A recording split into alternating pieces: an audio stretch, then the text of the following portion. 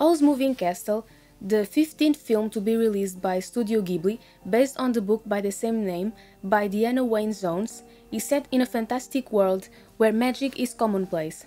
The protagonist of this story sets it apart from others of the same nature, as she is a young girl, Sophie, who spends most of the narrative in the skin of an elderly woman.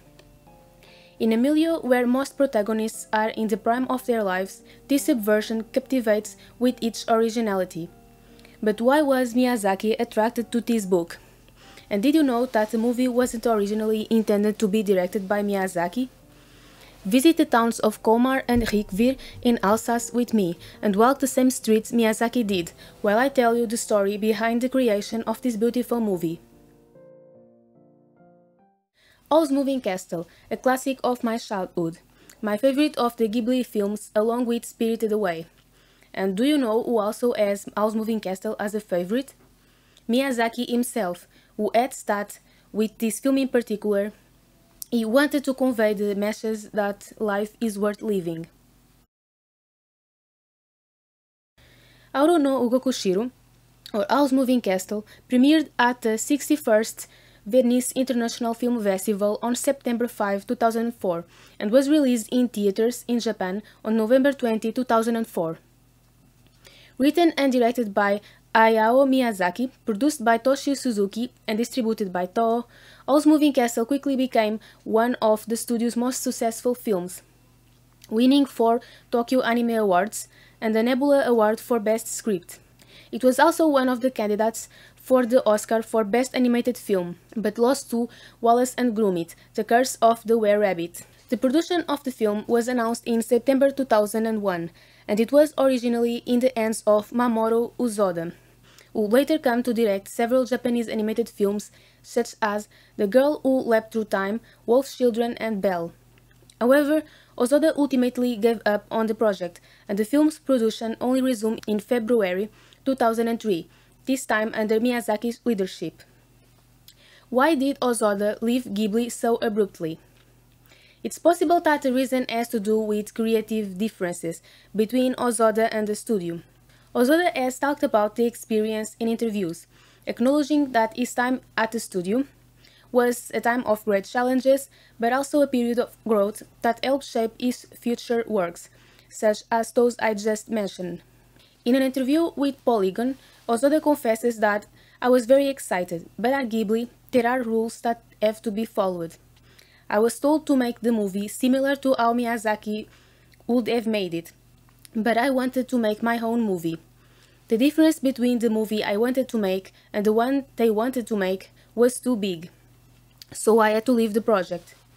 If I had made HOWL'S Moving Castle the way Ghibli wanted me to, I think my career would have ended. When I left the project, people thought, oh, it failed, it's over. But it's good that I went my own way, instead of doing something that Miyazaki would have done. And this is a very valid perspective. Of course, there is no way of knowing whether the split between Ghibli and Hosoda was on good terms, since that's private information. That hasn't stopped the internet from speculating widely on the subject.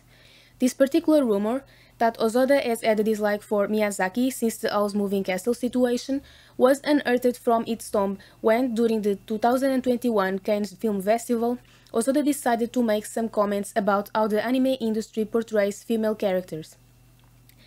And journalists rubbed their hands with glee, because some of these comments seem to be directed at Miyazaki.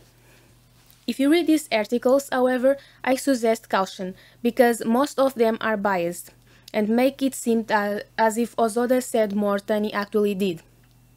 His words were, I will not name him, but there is a great master of animation who always takes a young woman as his heroine. And to be frank, I think he does it because he does not have confidence in himself as a man. This veneration of young women really disturbs me, and I do not want to be a part of it. And from this, draw your own conclusions.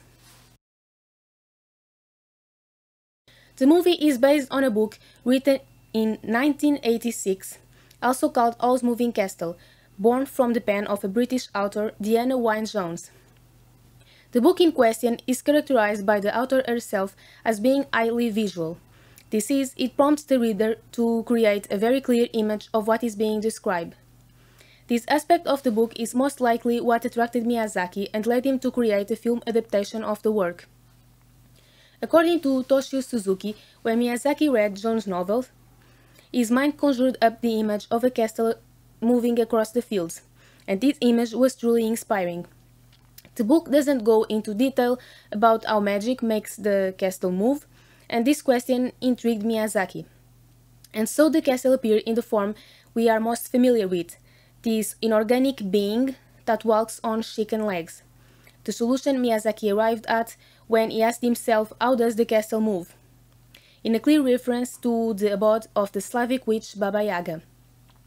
I've thought about Baba Yaga in my analysis of the movie Spirited Away, so this time I will just focus on what directly inspired Miyazaki. This is Baba Yaga's home. Baba Yaga's house is usually described as a small hut in the middle of the swamp, standing on chicken legs, sometimes one, in most versions two.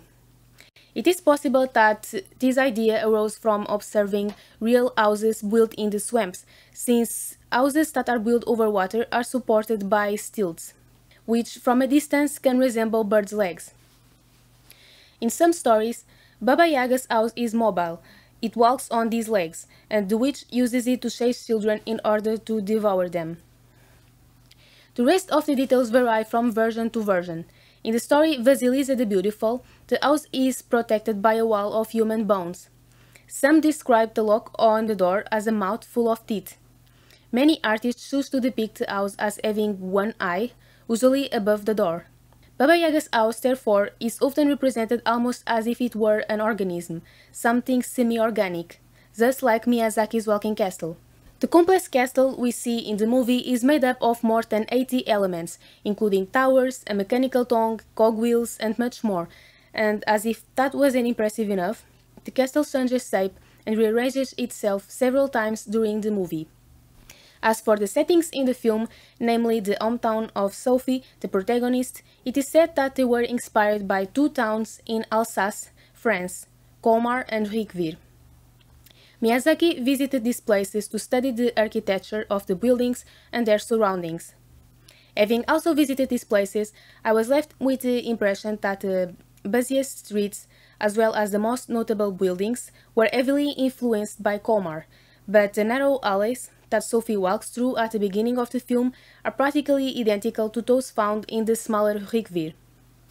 It is also said that both the work of Albert Robida and the art of illusion of 19th century Europe inspired Miyazaki during the creation of HOWL'S Moving Castle. Albert Robida was a French illustrator, cartoonist and novelist. He worked for 12 years as editor of the magazine La Caricature, but it is best known for the futurist trilogy he published between 1883 and 1890, and for the illustrations he did for La Guerre Infernale.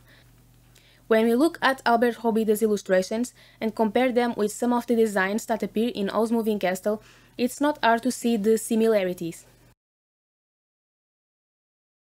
Both the backgrounds and the characters were drawn and painted by hand before being digitalized. Digital technology was also used to create copies of stills, and these still frames were then retouched by hand. Diana Jones, the author of the book, was not involved in the creation of the movie. Miyazaki traveled to England in the summer of 2004 to show the film to Jones at a private screening. Jones expressed her support for the film. She was quoted as saying, "It's fantastic. No, I have nothing to say. I write books, not movies. Yes, it's going to be different from the book. In fact, it's likely to be very different, but that's how it should be. It's going to be a fantastic movie." But no matter the differences between one and the other, the movie and the book are, to all intents and purposes, related, so it's important to talk a little about the author of the original version of the narrative. Diana Wynne Jones was born in London in 1934. Like Miyazaki, she also suffered the effects of the Second World War during her childhood. When the war broke out, she was 5 years old, and as a result was evacuated to Wales. Successive changes marked her life from then on. In 1943, her family settled in Thaxted, SS. She attended St. Anne's College at Oxford University and attended lectures by important figures in the world of writing, such as Tolkien and Lewis. She knew from a very young age that she wanted to be a writer, but she only really started writing as an adult, in the mid of the 1960s, and chose children and young adults as her target audience. She gained international fame as a writer of children's fantasy books, although she also wrote books for adults, including some non-fiction. Her most popular stories include The Lives of Christopher Shant, Charmed Life, Conrad's Fate, The Ogre Downstairs, The Merlin Conspiracy, among others, although her most popular book is, of course, HOWL'S Moving Castle, the first in a trilogy called the HOWL'S series. The idea that led her to create the story came from her visit to a school, where a boy asked her to write a tale about a castle that moved, and she liked the concept. Jones' writing was greatly influenced by her family situation, which was not good. Jones had two younger sisters, and all three children were neglected by their parents, often forced to starve and sleep in poor conditions. Because of these experiences, her works include themes such as complicated family relationships, inept mothers, secret identities, time travel, climaxes that occur in crowds, and children who are imprisoned and then set free. Jones died in 2011 of lung cancer. HOWL'S Moving Castle was published in 1986 by Green Willow Books of New York. It was a runner-up for the Boston Globe Horn Book Award and won the Phoenix Award in 2006, 2 years after it was adapted into a movie by Miyazaki.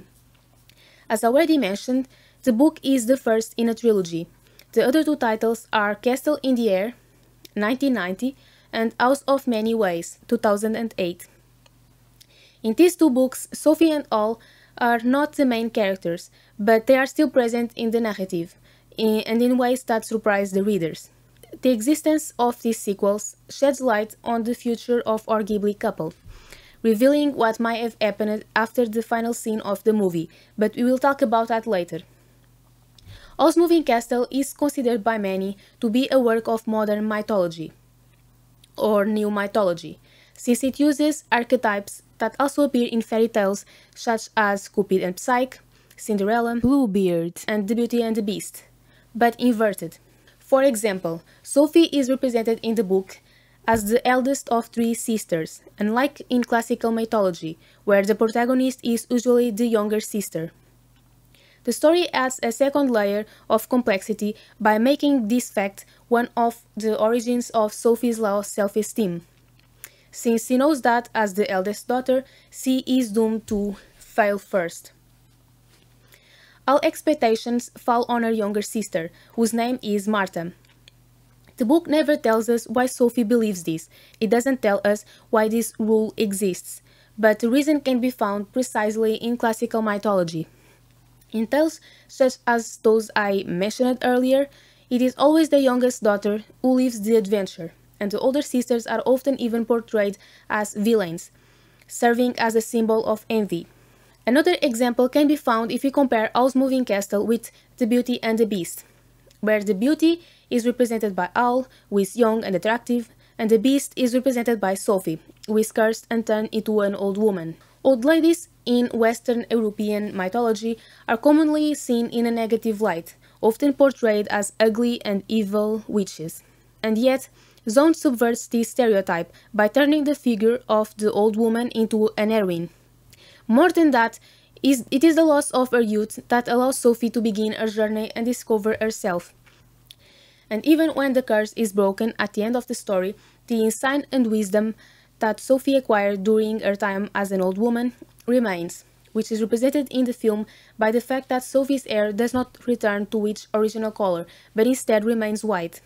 The subversion of stereotypes is not the only characteristic of new mythology that the book presents. In HOWL'S Moving Castle, the distinction between good and evil is often blurred, something Miyazaki appreciates, as we have already seen in Spirited Away. Both Howl and Sophie are characters with their fair share of flaws. Miyazaki goes even further in the movie by adding the redemption of the Witch of the Waste, which doesn't occur in the book. In short, this absence of the good versus evil is also a characteristic of modern mythology. Finally, the last reason why the story is singled out as a work of new mythology is due to Jones' use of a phenomenon called heterotopia. Heterotopia is a concept developed by philosopher Michel Foucault that is used to describe certain cultural, institutional, and discursive spaces that are in some way disturbing, intense, incompatible, contradictory, or transformative. In other words, worlds within other worlds. Foucault uses the term to describe spaces that have more layers or relationships with other places than those that are immediately visible. Prior to my research, I didn't know that this phenomenon had a name, and the funny thing is that I use heterotopia in one of my trilogies. In the first book, the story takes place in a fantastic world, and in that world, there are allusions to another dimension that people call ether, and to the gods who live in that dimension. But it's only in the second book that we come to realize that ether is actually our world, and that the gods mentioned are us. And in the third book, the characters go beyond the metaphorical barrier and appear here. But anyway, back to the topic. The heterotopia that Jones uses in HOWL'S Moving Castle is very similar. There is a point in the story when the castle door opens and Sophie discovers another world, which is Wales, HOWL'S homeland. I will talk more about this in an upcoming video, don't worry.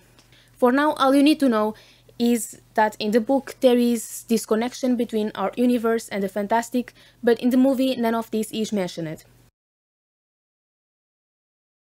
In the next video, I will compare the events in the movie with the events in the book. I will explain the decisions made, point out references to other works, talk a little about each character, and so on. But I would like to show you already in this video how the movie differs from the book in the broadest sense. The first half of the movie tells the story as it appears in the book. There are changes, of course, including parts that are deleted, but the situations that occur are essentially the same. What changes is the perspective from which we see these situations, as if the same forest was being filmed from different angles. In the second half of the movie, the small differences culminate in a radical change of direction, and the two stories take different paths. And yet, Miyazaki continues to make references to the book again and again, some more obvious, others more subtle. Dialogues that belong to the book appear in different contexts, characters merge to give rise to something new, and spells are used for different purposes. You will see what I mean, it's super interesting, you will see. The biggest differences between the movie and the book, however, especially when it comes to the first half, are mainly thematic. The book challenges class and gender norms and focuses on the development of Sophie and HOWL'S characters. Jones takes us on an adventure with the protagonist and makes us observe how she learns to accept herself and how she finds a family. These aspects are still present in the movie, but this one focuses more on love in all its forms, loyalty, and the destructive effects of war. This last point is what most distinguishes it from its counterpart. In Jones' version, there are hardly any allusions to the impending war, which is merely a plot device. But in Miyazaki's version, war is always present, as an evil that haunts the characters, and in the second half of the movie it becomes a central point of the story. In other words, Miyazaki chose to portray the movies as a love story amid war, rather than a story driven by the development of the characters. Although Jones and Miyazaki lived their childhoods during the Second World War, Jones tends not to include the subject of war in her books, while Miyazaki never misses an opportunity to draw the public's attention to the subject. Miyazaki said in an interview with the US magazine Newsweek in June 2005 that HOWL'S Moving Castle was influenced by the conflict that began the year before the film's release, on March 20, 2003, with the invasion of Iraq. The conflict as a whole became known as the Iraq War, or the occupation of Iraq. The 2003 invasion of Iraq, dubbed Operation Iraqi Freedom by the United States, was the first stage of what would become a long conflict, which would only end on December 18, 2011, with the withdrawal of American troops from Iraqi territory after 8 years of occupation. For this operation, the Americans received military support from the United Kingdom, Australia, and Poland. According to US President George Bush and UK Prime Minister Tony Blair, the coalition's mission was to disarm the Iraqi regime and Saddam Hussein's support for terrorist organizations and liberate the Iraqi people. I won't go into detail about this war because it's not within the scope of this video, nor it is a part of Japanese history, but one day I might create a channel about world history. Until then, you will have to do your own research if you're curious. I will just say that this decision by the United States led to a lot of controversy. Well, Miyazaki identifies as a pacifist. In 2003, he was invited to receive an Oscar in the United States for the creation of the film Spirited Away, but decided not to attend the ceremony. Years later, he revealed to the LA Times that he didn't go because he didn't want to visit a country that was bombing Iraq, but that this was something he couldn't share at the time because his producer wouldn't allow it. Miyazaki then decided that Howl's Moving Castle would take an anti-war stance. In principle, the film should have provoked a certain unease among American audiences, and so the director was of the opinion that Howl's Moving Castle would be poorly received in the United States. But was Howl's Moving Castle really poorly received in the United States compared to the other Ghibli films? You already know the answer to that. Howl's Moving Castle was a hit in the United States. It won a Nebula Award for Best Screenplay and almost led to Miyazaki winning another Oscar. It appeared on many lists of the 10 best films of 2005 in magazines such as LA Weekly, Los Angeles Times, The Charlotte Observer, The Chicago Tribune, and The Baltimore Sun. The reason the movie was so successful, contrary to Miyazaki's expectations, is due to the subtlety of its messages. The themes and interests behind the war in Howl's Moving Castle are not extensively explored. Miyazaki might have had the Iraq War in mind while creating the film, but the anti-war message applies to any conflict, regardless of space or time. And the vast majority of people agree that war is a bad thing. This, combined with the fact that Miyazaki's villains are usually complex people capable of change, makes it very difficult for anyone watching the movie to feel personally offended. Besides, not all Americans were in favor of the invasion of Iraq, so for many, knowing that this connection exists doesn't spoil the experience of the film in any way. Finally, since we have talked about the film's connection with war, we have to conclude this video by mentioning an important associated theme that also appears in Howl's Moving Castle: the action of flying. As a child, Miyazaki was fascinated by military aircraft, but his innocent admiration was contaminated by his awareness of the destructive power of these machines. Thus, in Howl's Moving Castle, aviation is shown as something beautiful and worthy of admiration, but also as something ugly and destructive, which can be used by strategists and rulers to cause harm. The act of flying represents a common dream. Flying represents freedom. Humanity as a whole for hundreds of years has always wanted to fly. But when that dream was achieved, very quickly the newly acquired power began to be used for military purposes. This dichotomy inspires Miyazaki, who in an interview with Any America in 1997 said, "At one time, flying was also something that only happened in the world of imagination," which shows the affection he feels for this subject. And that's all for now. I hope to see you in my next video. I don't know if I will be able to cover all aspects of the book and the movie in one video. I will probably need two. I didn't want this analysis to be as long as that of Spirited Away, but when there's stuff to say, there's stuff to say. Nothing I can do about it. Anyway, I hope you enjoyed it. If you did, don't forget to leave your support, and take care, and see you soon.